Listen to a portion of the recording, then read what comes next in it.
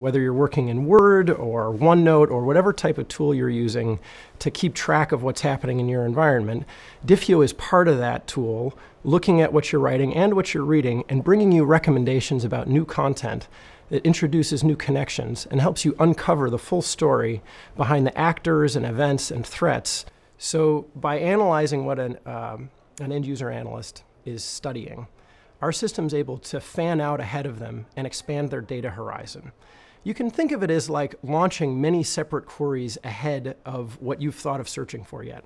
The goal is to bring you surprises, find things that are in the data that you might have eventually stumbled upon if you had infinite time, and present them to the user in a really friendly, easy to understand way that's right next to what they're working on. And as we connect these entities together out in the data itself, we're able to recommend to the analyst that the thing they didn't know to search for yet is perhaps a particular piece of malware. Or maybe the person that they think they're buying some part from is actually a different entity, and they didn't even know to ask that question. That's how Diffeo helps. Well, let's branch over to the dark web for a moment. So the dark web is this astonishing place because people trade in the most awful stuff. And they're brazen about it. You know, the child porn, assassination services, and lots of cyber threat tools are traded in the dark web. And recently, we were helping a government customer understand the movement of dark web market sellers from marketplace to marketplace, because these marketplaces get shut down. And if law enforcement is trying to track a particular individual, the person can pick a new anonymous name in the new form, and they're so brazen because they really think they're anonymous. Of course, it's a real human. He's sitting at a keyboard somewhere in the world selling that stuff or providing that exploit kit functionality or other type of cyber tool. And our technology is able to help look at a set of sellers on one dark web forum and match them up with what appear to be a different set of sellers on another dark web forum. And that entity disambiguation functionality is a cross-document inference task that used to be something from computer science. And what we've done is connected it directly into the tools that analysts are using to understand their environment. So if you're, say, an investigative analyst tracking a particular source of malware attacks, and you believe that it's being sold by a particular seller in the dark web, our system can now help you track that seller across dark web marketplaces and perhaps out onto the open web where the person isn't as careful. And you can understand who they are, why they're doing that, and if you're law enforcement, pay them a visit. So Diffeo's hierarchical models are able to pull these different pieces of data together across both structured and unstructured, semi-structured, and across domains, and with Basis's help, Rosette's help, across languages. And by pulling these different pieces of data together, we're able to build literally a forest graph. So the key part of Diffeo's technology is a forest graph where bits of information will get grouped together by these machine intelligence algorithms so that when an analyst hits on something of interest, the machine is able to instantly recommend other things that are nearby in the forest, things that they wouldn't have ever thought to ask for. Perhaps because it's in another language. You've started writing an analysis of a threat in Japanese, and it turns out that there's a key piece of information, say, in Korean or Russian. And in order to catch that other piece of information, you need machine intelligence. If you think about the power of using machines to reach a larger scale, the whole goal is to maintain human-level accuracy with machine scale. So what do people do when they have much wider reach and can touch a larger set of data? Well, they ask questions that they wouldn't have asked before, and they embark on investigations that previously they would have expected to be fruitless. So by starting more ideas, more questions, the human intelligence is able to see farther, leap farther, and they're riding on the shoulders of all these machines. So the trick is to connect the two together.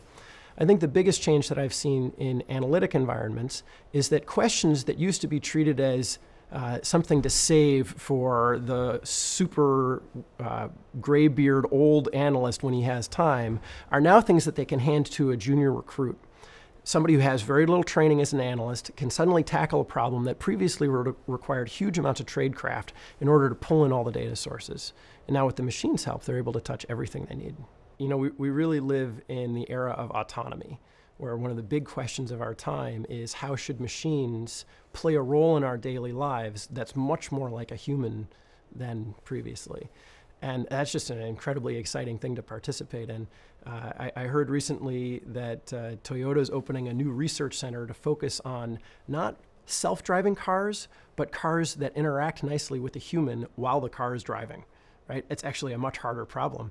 If you think about what's supposed to happen when you're in your new self-driving car, right? We've all signed up to buy a self-driving car, right? So you're sitting in the passenger seat. There's nobody in the driver's seat because the car is operating the steering wheel, right? And then there's a deer in the road. So you want the car to be able to say, oh my God, we're going to hit that deer, right? And if you don't have really sophisticated human-machine interactions, that's just not an opportunity. It's not a possibility. So what are we doing as entrepreneurs? All of us who are engaged in this marketplace today is we're trying to invent that interface between machine intelligence and human intelligence. Every time we engage with a new large organization, the most interesting point is when we find that champion who says, yeah, I've been thinking about that, or I started a research project on that, or, oh, I heard this could be possible. And once we engage with a champion like that, everything else seems to just fall into place because they've been thinking about how their organization has, particular users who need this. They have data sources that should be mined in new ways. They have questions that they haven't been able to answer well. We have a simple Windows desktop application, installs, attaches to your existing Office products, and communicates with Diffeo.com, where our intelligence lives and probes the deep and dark and open webs for you. So what I'd like to suggest for any organization that wants to try this type of new technology is think about your working notes. Think about the things that are sitting nascent, only people touch them today, and how would you like to have machine intelligence engage with those authors, engage with those analysts in your organization to expand those working notes. The key question that you should ask any startup is, tell me about your best power user. Just pick one, whoever's your best power user, and tell us what makes them tick. And if you look at the really successful startups that transition to big companies, it's because they found somebody who might have initially looked like a small market and made them love it, right? And Diffeo is engaged right in that process now, where we've got this growing number of power users who say, oh, I have this new kind of hard question. I've tried to express it like this. Maybe our machine intelligence nailed it on the first time, or maybe they tell us about how their problem was more complicated than we understood, and then we iterate with them. And it's that creative process of understanding what the end user really wants and what machine intelligence can deliver that makes startups so much fun. When we get to Tokyo, our big objective is to explain to people how machine intelligence can directly affect their understanding of the environment around them. And Japan is a perfect place for understanding the interaction between humans and machines. The technology culture in Japan has evolved to really deeply integrate lots of small changes between machines and human processes over time. It's just a really exciting thing to discuss with people in Tokyo. I think if we can help them understand the opportunity for using data that's often forgotten, these working notes that I've been talking about, that'll change how they think about the data that's in their enterprise and how it connects to the data out on the web.